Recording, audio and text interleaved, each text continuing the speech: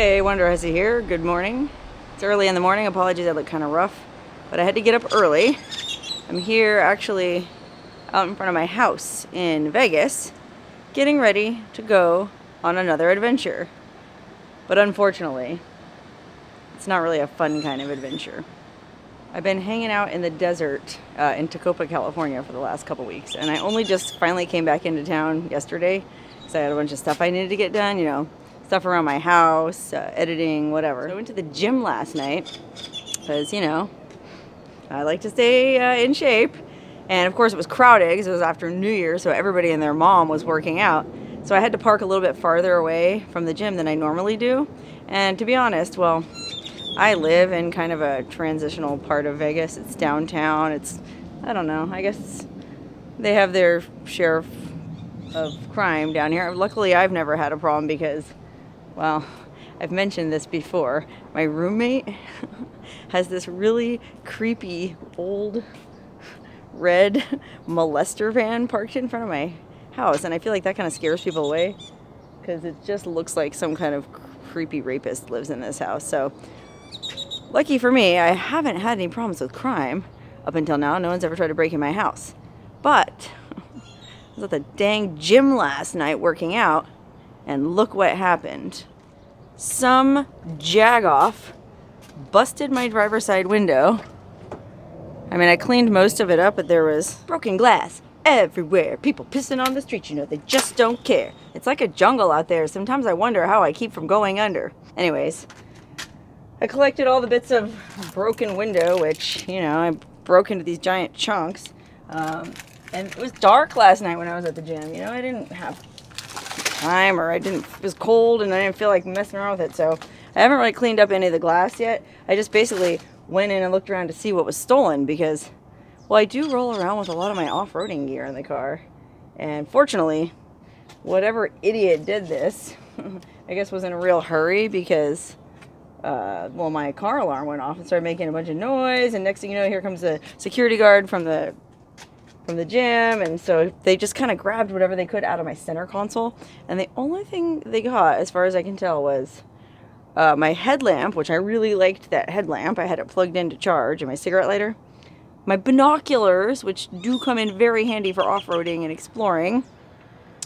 They took my GoPro. I had a GoPro and a dash cam mount. So they took that. But those are really, I think those were the only things they took. I mean, I also had a satellite phone and some walkie-talkies and a battery jump pack. None of those were taken, so I don't know. That was just quick smash and grab. They just grabbed what small electronics they could find. Lucky for me, there wasn't really, I mean, I guess the GoPro was really the only valuable thing. It sucks because I won't be able to shoot any more GoPro footage when I'm driving through the desert. But anyways, I tried to go to the police department last night to file a police report, but it was closed already. It was like 9 o'clock at night. So I got up early this morning and I'm headed back over there to file a report. I don't know if it'll do any good. There was a security camera pointed right at my car, so, you know, we'll see what they come up with. But I guess I'm just doing it because it seems, I don't want to just roll over and give up. I'm going to at least try to fight this.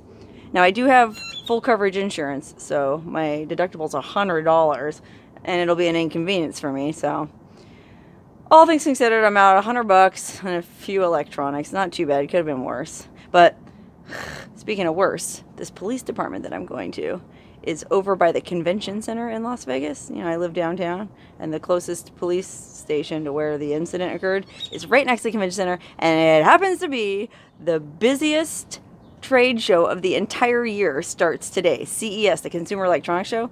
Normally I work that show as a model, but this is the first year in 15 years I'm not working it. And I was actually feeling really happy about that. I was looking forward to just staying home in my jammies, working on videos, editing. But unfortunately, I have to drive down into the thick of that traffic now and file this dang police report. Now, I'd like to shoot some GoPro footage of me driving down there, but unfortunately, my GoPro has been stolen. So you'll just have to use your imagination. Man, the worst thing about this is my car says it's 39 degrees out and I can't roll the friggin' window up. So I have the heater cranked as high as it'll go. Fortunately, it's only about a 10-minute drive to this police substation, so hopefully I don't freeze to death.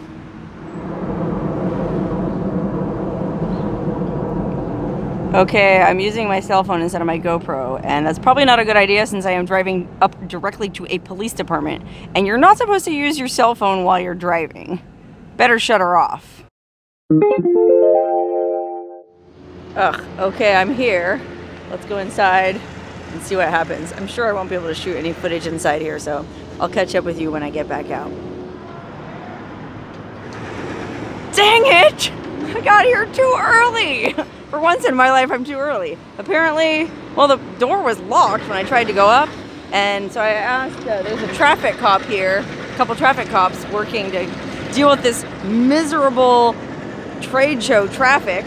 So I asked them, and they said they think it opens at 9, which is 24 minutes from now. Which means I gotta, well, normally I'd go sit in my car, but it's so cold in there because I can't roll the window up.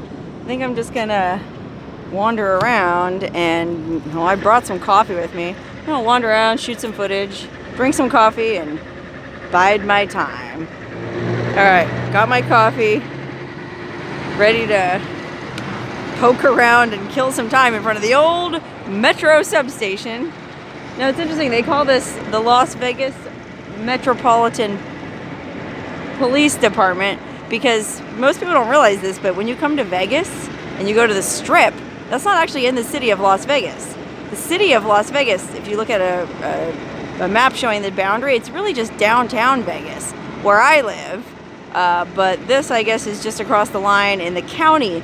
So the Strip, everything is technically in the county of Vegas. That's why I guess they call it the Metropolitan Police Department, because it's kind of like the metropolitan area. The city of Vegas and the county. I know, like, a lot of people have bad feelings about law enforcement. Lucky for me, I've never really had any negative interactions with law enforcement. I mean, I did get a DUI once, but, you know, that was my bad. I was driving drunk. But I think, well, my sister was married to a guy who was a cop. She was with him for 10 years. And so I got to know him really well. He was a close friend. And unfortunately, he was shot and killed in the line of duty back in 2014 in San Jose, California. Really sad, and he was a great guy. So I think my friendship and relationship with him and what happened with him kind of colored my perception of law enforcement, you know? I typically don't really have a beef. Although, now that I think about it, that one cop did wake me up in the middle of the night when I was trying to sleep in my car in Missouri that time, if you watch that video. Anyway, here's the street in front of the police department, just so you can see the insane amount of traffic going by for this trade show. This is the CES trade show, the biggest trade show of the year, where they debut all those new electronic gadgets, devices. I mean, it's a friggin' mess down here. The convention center is just right down there on the left, right next to the police department, actually. Might as well take a little walk, burn a few calories. It's actually not bad. The sun's out now. I don't think my car temperature gauge was accurate. If it was 39 degrees, I'd be freezing. But it's cold. For Vegas anyways, for the desert. Okay, now we're coming up to the convention center here. This is actually kind of fun because, like I said, it's the first year in 15 years I haven't worked this trade show. So it's, I don't know, it's kind of fun in a weird way to come look at the convention center and be like, neener, neener, neener, I don't have to work your stupid trade show. Seriously, I used to work a lot of trade shows as a booth model, and it was just miserable work. You got to stand there for 8 hours in someone's booth wearing high heels, usually some little skimpy outfits. So you're freezing because they keep the AC cranked up really high. And then for all that, they generally, like for a trade show model, it doesn't even pay that much. Generally, it's about 200 bucks a day. I did do some where it was closer to 400, but then I've seen them online, like Craigslist postings, where they're looking to pay like 150. So it's really not that much money to be a trade show model, if you ever wondered what that's like. I worked a lot of trade shows over the years, and thankfully last year's CES was the last trade show I decided I would ever do. Anyway, it really sucks to be these businessmen going in here. Glad I'm not one of them. But I think I better just walk back over to the police station now and find a place to sit in the sun, because I feel like I'm kind of, well, I don't know, kind of in the way. And to be honest, I'm kind of feeling some symptoms of PTSD from looking at that convention center. Ugh.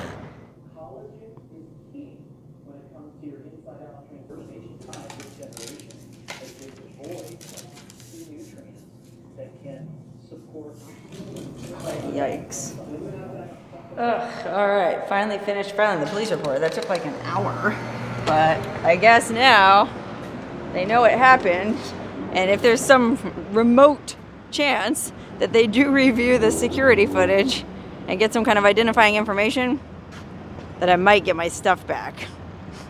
I'm not counting on it. I also used the time while I was waiting to go in there to call my insurance company and file a claim, get that started. So he's on the ball, and hopefully they can get my window fixed sometime today, because like I said, it's friggin' cold and I don't want to be driving around with a window down, you know? Anyway, now I'm gonna go home and clean all this broken glass out of my car. It's everywhere, all over the running boards. Ugh.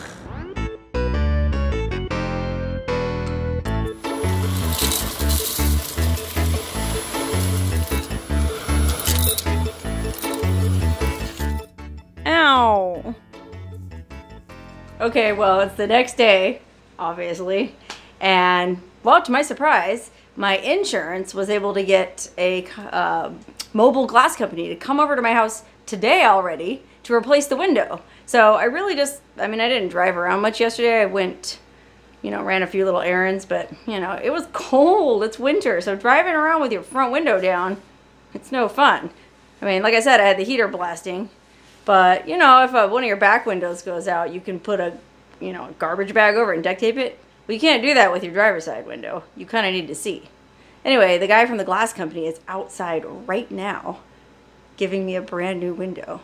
I don't know how he feels about being on camera, so I don't want to shoot him, but you can see maybe. There he is, putting the glass in.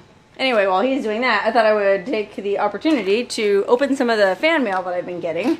I went and checked my P.O. box yesterday. That was one of the errands I ran, and whoa, there was a ton of stuff in there. I got a really cool set of Max tracks, recovery tracks, for inside. You keep them inside your car when you're off-roading if you get stuck in loose sand. You put these under the tires to give them grip. These are like super big heavy duty ones too. Unfortunately, there was no gift receipt in the package, so I don't know who sent them to me. I don't know whom to thank, but if you're watching this, whoever sent me the Max tracks, thank you. And now I'm also opening, oh, I opened, looks like somebody named Richard sent me a bunch of bone broth packets, powdered bone broth. I love to drink these on the go for protein.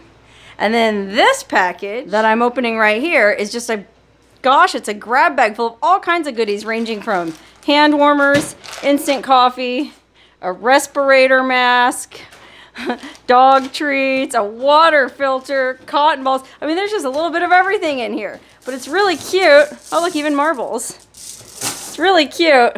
The person who sent me the package even included Christmas cards for my cat, my dog, and me. How nice. William, if you're watching this video, thank you so much for the thoughtful care package. I'm really touched that you put so much, well, it seems like you put a lot of thought into what you packed in here, so thank you. Anyway, let's go check on the window. Okay, well, he's still working on the window, but while I'm waiting, just look at what else was in that grab bag care package. It's a little pair of earrings that say, yikes. Oh my God, I can tell already these are going to be my favorite earrings. That is too cool. All right, less than an hour after he showed up, Jason from Safe Light Auto Glass has finished my new window. Just like new. The only downside is it's not tinted like the rest of my windows. So unfortunately, I can't roll around and pick my nose in privacy anymore. But that's okay. I'll go get it taken care of. I won't have time to do that today, because let me tell you something. After this experience, it kind of soured me on being in the city. You know, I spend most of my time out in the back country anyway. And it's funny. People are always emailing me and sending me messages saying, young lady, I sure hope you're packing heat out there. You better be careful. There's all kind of wackos and serial killers and meth heads and this, that, and the other out in the desert. Let me tell you something. I feel a lot safer out in the middle of nowhere than I do here in the city. I mean, no one ever busted my window and stole my GoPro out in the desert. So that being said, I'm loading my rig up and getting the beep out of here. Sayonara, Vegas. Let's get out of here.